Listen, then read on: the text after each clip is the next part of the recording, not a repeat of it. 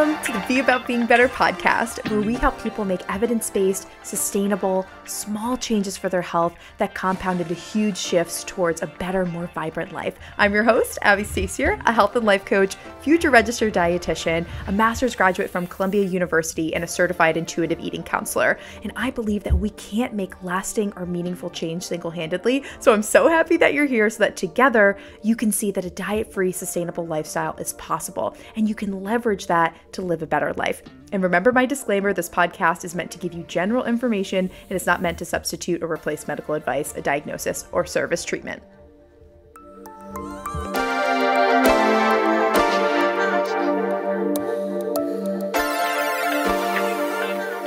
Hey y'all, welcome back to the podcast. Super excited to have you here. Today we're going to be talking about nutrition for your cycle, your menstrual cycle, your period. And your period, your cycle, okay.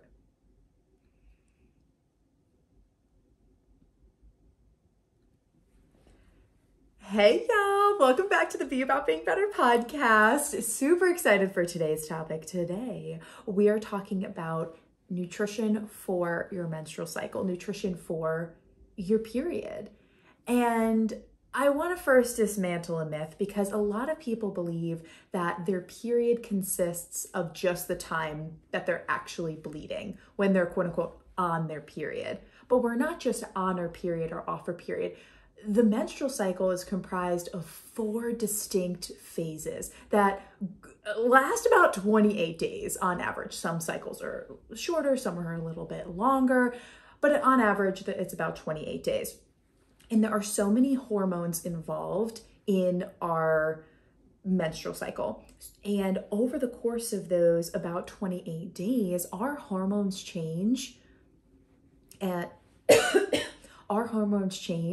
by 25%, which is very significant. Small changes in our hormones and fluctuations can make a huge difference. So it just makes sense that over the course of the 28 days, we're going to notice changes in our mood, changes in our metabolism, our digestion, our skin, our energy levels, our sleep quality, our libido, our creativeness, our motivation, so many different things. Because our hormones are changing, and our hormones govern and dictate so many different things about our physiology. So it doesn't make sense that we'd be eating the same way and exercising the same way and doing the same self-care and everything the same day in and day out when our body is not the same week to week throughout the month. Our body is actually significantly different week to week. So it makes sense to be slightly altering how we eat, how we exercise, how we cater our lifestyle, depending on what our hormones are doing that week.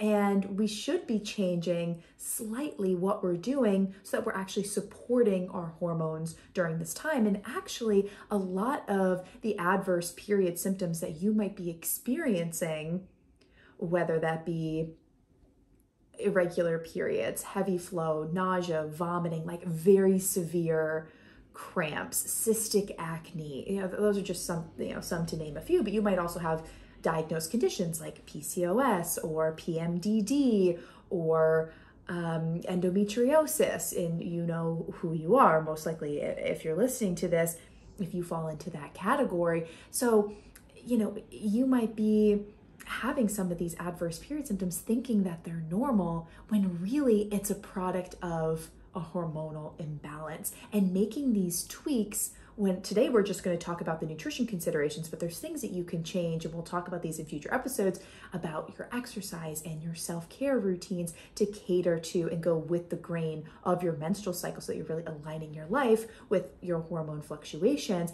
But if something is off with your nutrition or your lifestyle, it might be going against the grain of what your hormones naturally want to do, and it's causing these adverse period symptoms. Because those things aren't normal. Like, yes, when we're on our period, we're shedding the uterine lining, right? Like it is an uncomfortable experience, what our body is doing, although it's a very natural experience. It's uncomfortable, but it shouldn't be so severe where you're taking days off from work and you're just writhing in pain, and things are just so horribly painful that you can't, it's affecting your daily life and your daily living. And I know so many people are out there just dealing with that and are just told to take Midol and suck it up and throw a heating pad on it and, throw some dirt on it and just, get back out there in the game. And it's like, no, like, we shouldn't be suppressing these symptoms because they're not normal. We need to be, looking to food as medicine and figuring out what can we change in our lifestyle in a very easy and natural way, that what could we be doing that's within our control to cater to our hormones and not have a lifestyle that's really going against the grain of what our hormones naturally want to be doing. So that's what we're going to be talking about today. And definitely look out for future episodes because we will be talking about the exercise considerations and the self-care considerations. Today, we're just going to focus on nutrition. There's a few things that I want to note before we really dive into each of the 4 phases and what specifically should be your thoughts when it's coming to in terms of nutrition for each phase. But before I dive into that, I want to say that our period health is our 5th vital sign, meaning that it's just as important as our blood pressure. And it's just as important as our blood pressure in terms of how it's a marker for how our body is functioning. It's a marker for, are we like healthy or not? Like, is something off or are things functioning well? So if you have very adverse period symptoms or you're not having a period, we might be thinking in society like, oh yeah, I don't have to deal with that this month. But in your head, you should be thinking, oh no, something is actually off. And I got very into period health and learning how to align my lifestyle to my cycle because I was on birth control for years and I was on a pill that was specifically made to make me have a period. Now I know when you're on a form of synthetic birth control and you have a period, it's more like breakthrough bleeding. It's not actually a period, but neither here nor there, quote unquote period that I was having when I was, on birth control. I actually stopped having that. So I was on a pill that was supposed to make me have a quote unquote period and I wasn't getting that. So I'm like, what's going on here? Like, something is definitely wrong. So I weaned myself off of it and I, started diving into research and I discovered Elisa Vitti's work. She's the founder of Flow Living and she is the founder and creator of the cycle syncing method, which is, what we're going to be talking about today. I mean, her book, Woman Code, it was absolutely fabulous. In that, she has 2 books, Woman Code and In the Flow.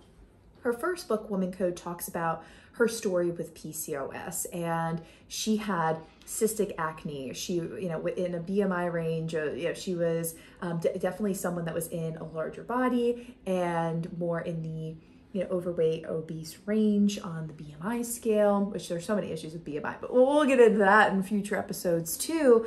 But when she went to the doctors, she wasn't getting a period or it was very irregular. She had cystic acne. She, was overweight on the BMI scale, which there are so many issues with the BMI scale, but we'll get into that into in other episodes. But she went to the doctor and was like, what's going on with me? And they diagnosed her with PCOS and they basically said, this is a death sentence. You're going to get ovarian cancer. You are going to need to be on diabetes medication for the rest of your life. Like this, you are infertile. You're not going to be able to have a family. Like, this is basically a death sentence, being diagnosed with PCOS, polycystic ovarian syndrome. What? She ended up not taking any of the medications that they recommended. And she walked out of the office. She was a college student at Johns Hopkins University at the time, and she dove into research instead. And she started being her own patient, trying things out to heal herself naturally without pharmaceuticals. What could she change when it comes to nutrition and exercise and lifestyle to realign her hormones? And she ended up going back in for a scan, so much time later. And after she figured all this out and she did not have any more cysts on her ovaries. She literally cured her PCOS. Absolutely incredible. And she's helped so many, other people do the same with her cycle syncing method and her company Flow Living. And her new book, In the Flow, talks more about the updated literature and really the updated conversation of birth control and more of an applicable way to incorporate her cycle syncing principles into your life. So I love the conversations that she has and that she brings up in that book. So if you don't have PCOS, PMDD, endometriosis, I would definitely recommend her book, In the Flow. If you do have any of those, diagnoses, I would recommend reading her book, Woman Code. I think, both of her books are absolutely fabulous. And so that's what really got me interested in period health. And by following these nutrition considerations as well as the other lifestyle ones, I was able to, when I got myself off of birth control, get my period back in 2 months, which is really, in a regular way, like that's almost unheard of. Most people are waiting 6 to 9 months to be regular. And when I got my first period after being on birth control for so many years, it really wasn't that bad. You hear these horror stories of people having like the worst, most painful periods when they haven't for so long and their ovulation has been suppressed for so many years or a decade. But it really wasn't that bad for me because my lifestyle was supporting the natural fluctuations of my hormones. So today, from a nutrition standpoint, we're going to talk about how to do that. And I want to make a disclaimer that y'all know that I am, working to be a non-diet dietitian. I definitely help my clients cultivate a non-diet approach and get away from diet culture. So as you're listening to this, I do not want you to treat this like a diet. This is not a diet. And I'm going to be talking about some specific foods that you could eat to support your hormones and why at different points in your cycle. But I don't want you to take that as gospel in the sense that these are the only foods that you can eat. And you'll see in the show notes that I have a free guide that gives you a fuller list of foods that can support your hormones at each phase. We'll just talk about a few, but definitely download the free guide for a fuller list. But I just want you to know, like, if I give you the foods for ovulation phase, those aren't the only foods that you can eat. That is just a list of here are the foods that have been shown to support your hormones best during this time, and pick a few of them. You probably have the foods that you normally like. See which ones on that list for each phase. Maybe pick 3 to 5 foods to loop in at that time of the month that you like into your normal routine. Those aren't the only foods that you can eat. And diet culture wants you to believe that, okay, you can eat this and you can't eat that. It's like, no, you can eat any food anytime. Here are just a few foods that you might want to weave in to your routine at different times of the month to support the natural fluctuations of your hormones. I hope that makes sense. And I really don't want people to treat this like a diet. And I find that it's easy to do that and get confused if you are still very much immersed in diet culture and if you don't already have a routine for meal prepping and a routine for grocery shopping routinely and a strategy for meal planning and just a routine for healthy habits. This is something I work on with clients all the time, is before we dive into aligning your lifestyle according to your menstrual cycle, we're first working on are you eating regularly? Are you still skipping meals? Are you eating enough? Are you in the habit of grocery shopping, meal planning, and meal prepping? We need to get, are you in the habit of drinking enough water, right? Are you avoiding carbs or restricting in any way? It's we need to get these very foundational things handled first before we can start aligning our foods to our cycle, or else it's not going to be sustainable and you will be more susceptible to treating this like a diet. So just keep that in mind, that if you're thinking to yourself, okay, I don't have the best nutrition habits right now, consider taking our quiz and getting some personalized support around this, because nutrition needs to be so individualized and you might need some accountability and guidance to help you weave through the nutrition confusion that's out there so that you know what's best to eat for you and your body and your schedule to get to your goals. And then we can work on the menstrual cycle stuff. So I just wanted to, make that a disclaimer in the beginning of all of this, that we don't want to treat this like a diet. And you may also benefit too. I'll link this up in the show notes. My free meal plan and prep guide. If you aren't in the habit of meal prepping or planning, I go over my Be About Being Better method for meal planning and prepping in that free guide. So definitely download that as well. We'll link that up in the show notes. So let's dive into this, y'all. So there are 4 phases of the menstrual cycle. The first phase that we'll talk about is follicular phase. Follicular phase starts the day after you are done bleeding. So once that is menstrual phase, when you are actually bleeding. So once you're done bleeding and you're done with your quote unquote period, like the whole thing's your period, but the actual bleeding portion, then you start follicular phase. Follicular phase lasts about 7 to 10 days, and each of the 4 phases is commonly compared to a season. So this is our spring. Think about how you naturally feel after your period's done. It's like a cloud is lifted, like, oh my God, I feel like a new person. You feel reborn. Even if you're naturally an introverted person, you're like ready to socialize. You're ready to be more extroverted and social. You just naturally have more energy and confidence during this time. And you feel like a cloud has lifted. Like cognitively, you just feel sharper. Energetically, you just feel like you're in a higher vibe. So it's also important to note that during this phase, your metabolism, even though you're feeling revved up and more energized, your metabolism has decreased a bit. So you can handle a slight caloric deficit better at this time. And this is normally when people start a new health kick. So it's no surprise that when people are in a caloric deficit and starting a new meal plan or diet, whatever it is, that their body responds well to it.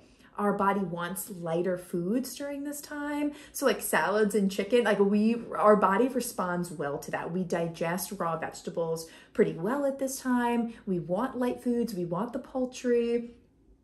We want citrus. It's a great time to put lemon in your water, and we don't need as many calories during this time. So that's why our body responds well to a caloric deficit, because your body is, like, you still need to be eating enough, but obviously, your metabolism is a little bit slower. Like, you don't need as much. And we'll see in other phases, and I'll talk about which ones, that's where you need to be eating a little bit more. So those light foods I always put lemon in my water during this time. I definitely make lemon pepper chicken, rice and broccoli. I have a lot of salads during this time, turkey meatballs, great time for avocado toast with an egg on top. Normally have that for breakfast. It's a really, really great time for that. The next phase is ovulation phase. This is our fertile window. It only lasts about 3 to 4 days. And most people are surprised to hear that they are only fertile for those 3 to 4 days. Obviously, give yourself a buffer because not every cycle is regular. Some people are a little bit longer. So definitely, as far as fertile window goes, definitely give yourself a bit of a buffer. In this phase, switching from follicular to ovulation, your estrogen level is increasing. It's reaching a peak, because it needs that in case you're fertilizing the egg, right? So at this time, this ovulation phase is equivalent to our summer season. So think about the natural progression from spring to summer. Energy is even more increased. You're even more social. You're traveling, you're out and about. Even if you're an introverted person, you're normally doing more social things in the summer. You're feeling in a high vibe. That's just how summer is. And that's how ovulation phase is. And because this is our fertile window, biologically, we are very attractive and we have this more magnetic pull with the opposite sex. So libido is up during this time. Your attractiveness is there, and you're just feeling more naturally extroverted and social during this time. Now, because our bodies they can also take a lot during ovulation phase. So it's actually the best time to have more endocrine disruptors or hormone disrupting substances like caffeine, alcohol. Obviously be careful with alcohol, with this being the fertile window, a skirt, and processed foods during this time. endocrine disruptors can also be things like perfumes. So our body handles these things and breaks them down a little bit better during this time. So it's a better time to have these things. In addition to raw vegetables, like normally we don't digest raw vegetables super well. It's very taxing on the system. It's not that vegetables are bad to have, but it's just a little bit easier if like you put spinach in a smoothie that's already pre-digested, or you're steaming, sauteing, roasting foods, right? Like it's just a little bit easier to digest, a little bit easier on the system. So we still want to keep foods light. So we want to steam foods, we want to saute foods. We can have, raw vegetables at this time. We still want to keep up with the citrus. And then, like I said, we can handle those endocrine disruptors a little bit better. So this is a relatively better time to have alcohol and caffeine, processed foods, things like that. Next, we get into luteal phase. Luteal phase is about 10 to 14 days. It is our longest phase. And luteal phase is a little bit moody. It's a little bit complicated. There's a lot of things going on because it is so long. Now, in ovulation phase, I mentioned that estrogen is increasing and it's reaching a peak. What goes up must come down. So in luteal phase, the beginning of it, estrogen is decreasing. And progesterone, another hormone involved in your cycle, is starting to increase. So your hormones are changing. So naturally, things are going to shift biologically. Your metabolism is going to change. Your mood is going to change. Your energy levels are going to change. Your creativity and your wants and desires are going to change at this time because you're really having a drastic shift in your hormones. Now, the beginning of luteal phase kind of mimics follicular phase, because if you're looking at the peak of ovulation, the peak of estrogen at ovulation, as estrogen is increasing in ovulation, it reaches let's go back. As estrogen is increasing in follicular phase, it reaches that peak in ovulation. It then starts to decrease at the beginning of luteal phase. So the beginning of luteal phase is very similar to follicular phase. So you probably still can handle a lot of the same foods, but after you're done ovulating, like after the first 2 weeks after your last period, you definitely want to start, even if you don't feel it yet, you want to start switching to the nutrition considerations for luteal phase and kind of start to get away from the follicular and ovulation, because your body is starting to shift during luteal phase, and then menstrual phase comes after this. So for this half of the cycle, follicular and ovulation and luteal and menstrual phase are frequently linked together as two halves, even though there are 4 distinct phases. So luteal phase this is where our metabolism starts to speed up. Like I said, it was a little bit slower in follicular and ovulation. It starts to speed up a bit. So we have an increased energy need, meaning that we need about 200 and 250 more calories. Like how many of you feel more tired during your luteal phase? This is equivalent to our PMS phase. How many of you feel like you have no energy and you're moody all the time? This is very common because you're likely still eating the same and in that same caloric deficit and trying to eat the salads and chicken and do all of the crazy HIIT workouts and whatever, and just keep going, living this life at 100 miles per hour. That's not going to keep up. Your body's not going to respond the same way at this point in your cycle. And because of our increased metabolism, we have a greater energy need. So we need more calories to keep up with our greater energy need. And it makes sense that our metabolism is increasing. It makes sense. Our body is doing more things. Our body at this point is either prepping the uterine lining for a pregnancy, or it's getting ready to drop the egg and actually have a period, right? So it's either fertilizing an egg that happened during ovulation, or it's prepping for a period. So a lot is going on down there. So it makes sense that we need more energy, calories or energy, for the body to fuel that process. So, and we also are craving more comfort foods during this time. So you should make soups and stews and have things that are more comforting to you. This is, as far as the seasons go, luteal phase is our fall equivalent. And think about logically the difference between summer and fall. You're not as social during this time. Like, you're not traveling as much, you're turning inward. Maybe you're starting school, or you're like, okay, like I kind of blew through my vacation days, I'm ready to dive back into work. Or you're kind of RSVPing no more, you're trying to spend more time alone. That's what you're craving during this time. And you're craving, and as the weather is turning, it's getting a little bit colder, like you just want comfort during this time. So from a nutrition standpoint, you definitely want soups, stews, comfort foods, and there are a couple other foods that can support you during this time, because a lot of people in PMS have, or they experience a lot of negative and adverse period symptoms like bloating, and they start to break out. So headaches, fatigue, brain fog.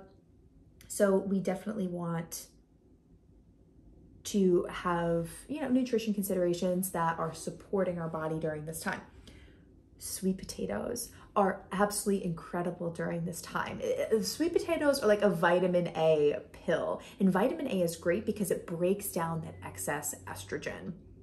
It's because we want estrogen to come down, and a lot of our adverse period symptoms are when we have estrogen dominance and there's too much there. It hasn't decreased enough to let progesterone increase to actually have a period. And so we need to be having foods that help us break down that excess estrogen to prevent estrogen dominance, but we also need to be consuming foods that are going to support progesterone production. So sweet potatoes are really great for decreasing excess estrogen, and chickpeas are going to be your new BFF. They are really, really great for increasing progesterone production. Other good things to have during this time are bone broth. Bone broth is great for electrolytes. It has calcium in it. It has magnesium. It's definitely going to, help with,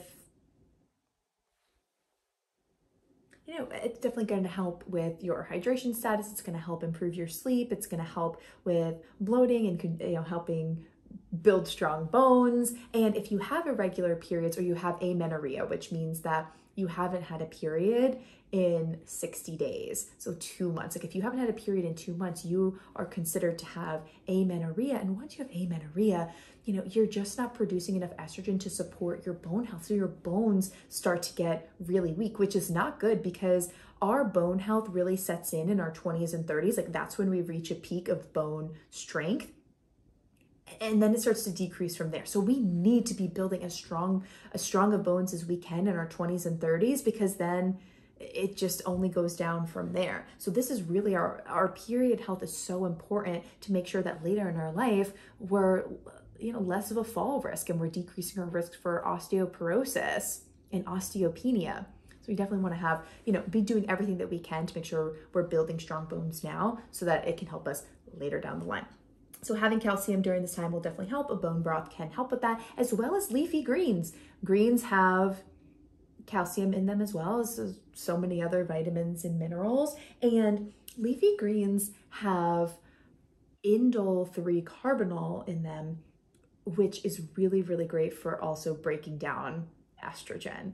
So it's great for luteal phase, because we're trying to get estrogen to come down, and we're trying to increase the production of progesterone. So chickpeas are going to come in for that. So that combination is great. However, our body doesn't always respond well to raw vegetables during this time. So if you could, throw some greens in a smoothie, or put them in a stir fry or a soup or a stew, your body will respond better to that. Or roasting some green vegetables, your body will respond better to that during this phase. And then lastly, we get to a menstrual phase. It's about 3 to 5 days. Obviously, everyone's a little bit different depending on how regular your period is. But on average for people, the bleeding should last about 3 to 5 days. And it's very similar to luteal phase in the sense that our metabolism is still increased because our body is literally shedding the uterine lining. So body's going through a lot. It has a greater energy need. So you still need about 200 to 250 more calories during this time. And you might be thinking to yourself, like, oh, that sounds like a lot. It's very easy to get 250 more calories in. It really is. It's just like an extra snack, like another rice cake with peanut butter on it. It's really not that much. And again, we want to be, this is our winter equivalent. So you're naturally more of a recluse during this time, and you want warm foods, you want comfort. So again, turn to soups, stews, anything that's comforting, and what's normally comforting is normally more calorically dense. So I think that's why we crave that at this time as well. And things that are warm, like we want to stay away from raw vegetables during this time. We want stuff that's cooked, whether that's roasted or put in a stir fry, soup, or stew. That's what we prefer. Seafood is really great during this time because it has omega-3 fatty acids in it. So those are antioxidants. It's going to help to decrease bloating. And it's also a great form of protein, so that's going to keep your blood sugar stable. And if your blood sugar is stable, that means that your mood is definitely more stable. You're not getting hangry. And grass-fed beef is great during this time, or any sort of meat, because as you're bleeding, you're losing blood, you're losing iron, so we need to replenish the iron. There's also iron in leafy greens as well. So the leafy greens are the best of both worlds because you're getting the fiber, you're getting the indole 3-carbinol for, breaking down that excess estrogen, which is going to be helpful for you. And you're also getting iron and calcium too. So many great benefits to the leafy greens. So those are some, nutrition considerations for each phase. But I also want to speak to cravings, because I hear all the time, and I definitely experience for myself too, that especially in luteal phase and menstrual phase, cravings can be so severe and literally take over us. Like I remember in high school, I would be like clockwork every single month going to McDonald's and getting a McFlurry and the medium fry and dipping the fries in the shake because I needed that salt, I needed the sugar, I wanted the carbs, and I needed it now. So now I've managed my cravings and I know what to look for. I know what my body needs, and I'm not racing off to McDonald's every single month because I am supporting my body nutritionally. It's not that I'm not allowing myself to have those treats because, we definitely need a McFlurry here and there, but I'm not necessarily doing that every single month because I have a nutrition system and foods looped into my routine that are supporting my hormones, and I'm doing things to ward off these cravings. And, cravings aren't necessarily a bad thing. They are a clue into what your body is asking for. Our bodies are so smart. So if you are craving a lot of coffee during PMS, luteal phase, or on your period,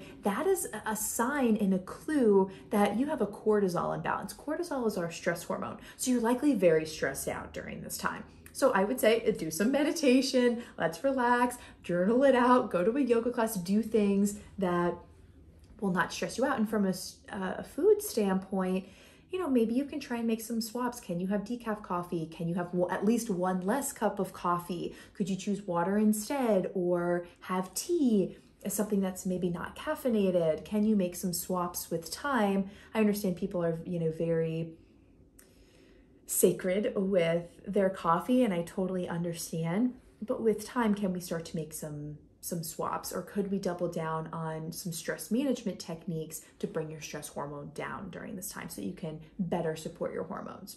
Just something to think about. Just want to plant the seed.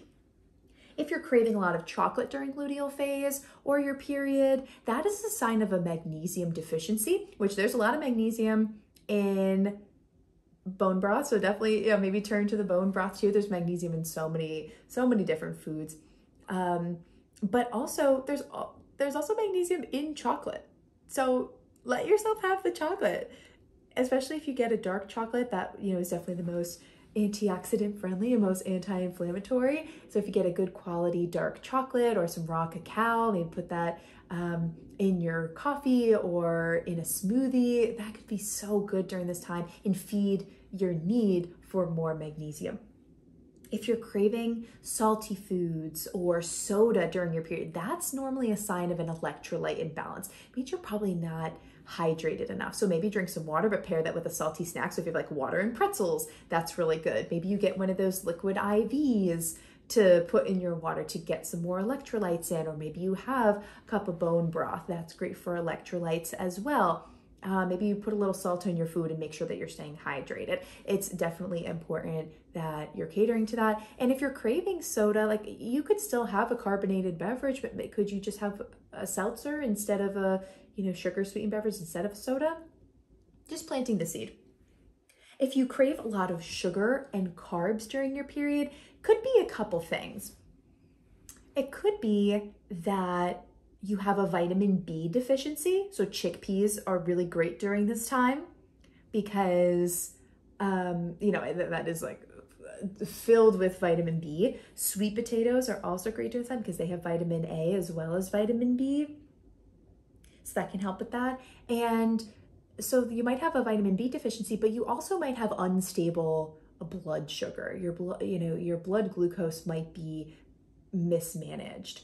So when your blood sugar is mismanaged, it really messes with your energy levels. Whenever we consume carbohydrates, it breaks down into glucose. That's its smallest form. And when glucose is in the bloodstream, that shoots up right away and you gain a lot of energy from that.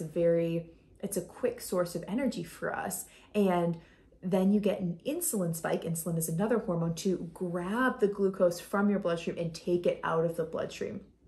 So it can bring that energy to other parts of the body. And it's really, it can be dangerous if your blood sugar, if the blood levels in your sugar are high and they remain high for a long period of time. This is diabetes. And when you have problems with insulin and it can't grab the sugar and the glucose out from your blood and it's just chilling out there, that's diabetes as well. Like that is a problem.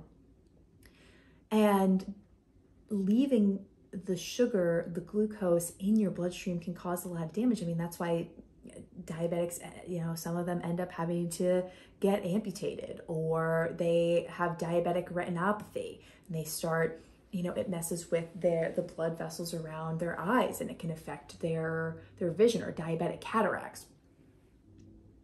So it starts messing with their vision. They get numbness in their fingers and toes. So it's, it really can be dangerous when your blood sugar is mismanaged over a long period of time.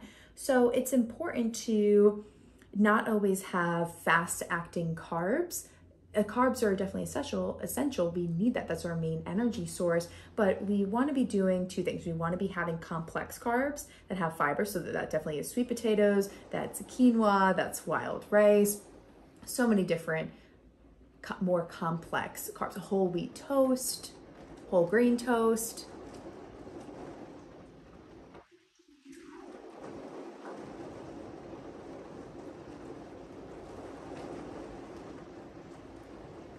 That's one. And we also want to be pairing our we also want to be pairing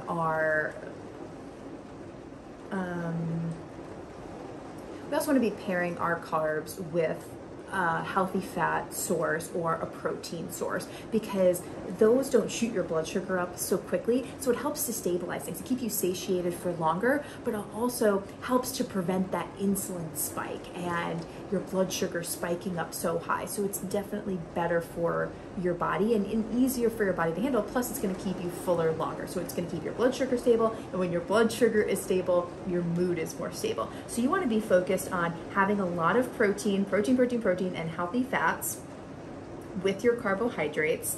And you want to be focused on looping in some complex carbohydrates that are going to give you longer lasting energy, and making sure that you have those balanced meals, and that you're also not skipping meals, that you're eating regularly, so that you're not skipping breakfast, you're having 3 meals a day plus 1 to 2 snacks, you're eating every couple hours, and that you're meeting your body's need for having 200 to 250 more calories. So if you crave a lot of sugar and carbs during your period, definitely, consider those things and ask yourself, like, okay, am I skipping meals? Am I eating regularly? And when I am eating, am I having a balanced meal where I have multiple macronutrients on my plate, where it's carbs, fats, and protein? So I'm having a mixed meal. Am I doing that? And if you're not, then it's a good place to start. If you crave a lot of meat or beef during your period, that's a sign of an iron deficiency. So have some meat or beef, or have some iron-rich foods. And leafy greens is another example of an iron-rich food. If you crave a lot of salmon or fish during your period, this is totally normal as well. Seafood is so good for your period. And it's because of the anti-inflammatory omega-3 fatty acid quality about them. So that will keep you fuller longer. It's a great source of protein, and those antioxidants will help decrease bloating and decrease inflammation in the body. If you crave fats like avocado and cheese and nut butters or nuts, these are healthy fats. They have antioxidant qualities. They are so good to have. So that will help with its anti-inflammatory benefits, help to decrease bloating and, really help the body just flush things out. But the healthy fats they are the most, out of all macros and foods, they are the most calorically dense. So it's possible that if you're craving a lot of fats during your period or in luteal phase, like avocado and cheese and nuts and nut butters, things like that, you are also looking for more calories. Your body is asking for more nutrients and more energy. So it's craving more energy dense, calorie dense items. So just another thought there as well. So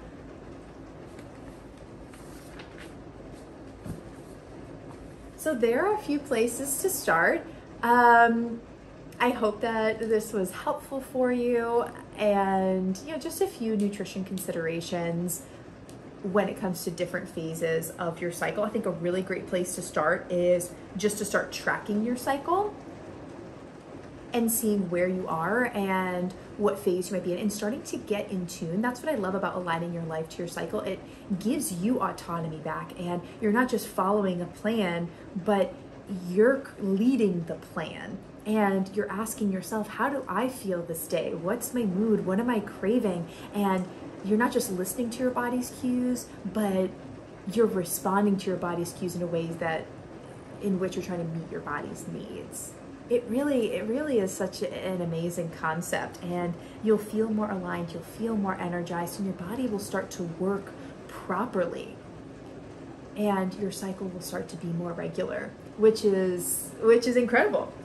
So I hope this gives you a couple places to start. And if you need more support with this, definitely look to the show notes. We have my free guide that gives a fuller list of foods there. We have my free meal plan and prep guide that could be helpful for you if you're not in the habit of meal prepping and planning grocery shopping and eating consistently. Like that is a really great place to start. And if you already know that you need more personalized support with this, which I think most people do, definitely take my quiz and see which one of our health coaching programs could be for you, because this is something that we work on with clients very directly, and we customize with them, and I really become an expert in their cycle. Nothing is taboo here. My clients always message me when they have their period, and we're adjusting things for them and talking about what foods could work for their cycle and kind of dissecting their cravings and their eating habits.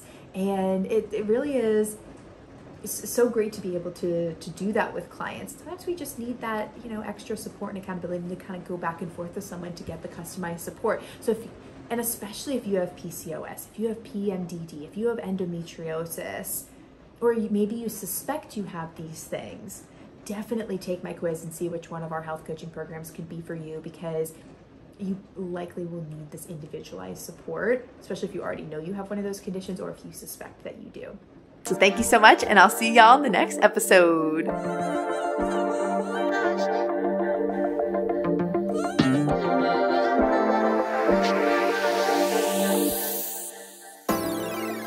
Hey y'all, thanks again for listening to the Be About Being Better podcast. I so appreciate you. If this episode made you laugh, smile, think about yourself or your life differently, in any way making your life better, I empower you to share the show with 3 people who, just like you, need to hear this message and have this type of transformation in their lives. I personally read all the reviews of the show and see the Instagram story shares, and it honestly gives me so much joy to see that our mission is making people's lives better, and the reviews really do help in increasing our impact. So thank you so much for taking the time to do that. If you need personalized support with anything discussed in today's episode or need help creating a sustainable, diet-free lifestyle, take my quiz. It's linked below in the show notes, and that quiz will help you see which one of our coaching programs is right for you. Thank you so much again for listening, and here's to being about being better.